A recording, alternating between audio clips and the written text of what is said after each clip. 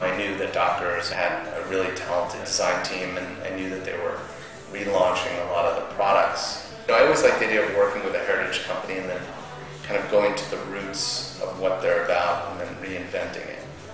So I wanted to do something that had an American sensibility but didn't fit the way that American clothes tended to fit.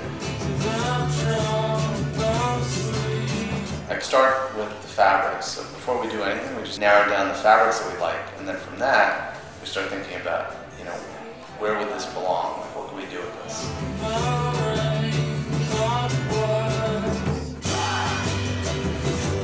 I think that Dockers can, produce a pant that's just an amazing pant. There's just something about getting the best thing,